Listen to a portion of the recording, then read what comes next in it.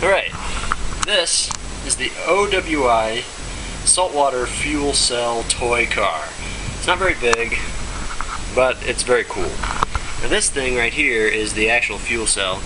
It consists of a piece of non-woven fabric, as they call it, which is this. And then this black thing is an air cathode. This piece of magnesium, which they give you, and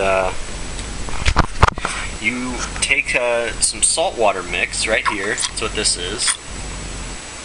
You have to mix it yourself, you know, unless you live next to the ocean, I guess. And you put 5 little drops on it and wet that piece of paper. And then you stick the magnesium thing, not like that, you stick it on top, like so. And then you place the cover back on. And you stick this whole assembly into the back of the car. And this is effectively a battery. As you can see, it's not running, it's not doing anything, but when you stick this in the back, it starts going. Check it out. This thing really hauls ass.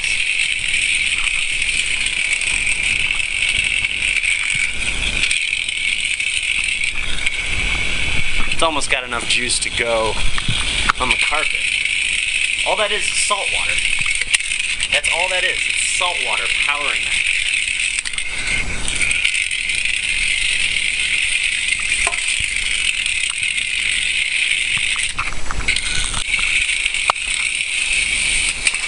It's not only going, it's going fast. And, oh no! Under the fridge!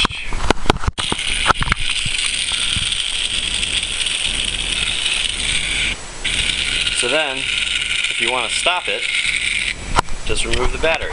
So when you're done playing with it, you have to rinse it off. So what they say is to just go ahead and take it all apart and give it a light rinse. Take that sheet out and rinse off the black air cathode. Don't rub it. It says not to rub it. Set that aside.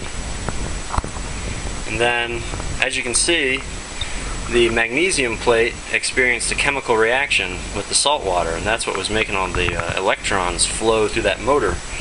So, just give that a rinse. Set it over there. And then, for the hell of it, I'm just going to rinse this off. And you let it dry out.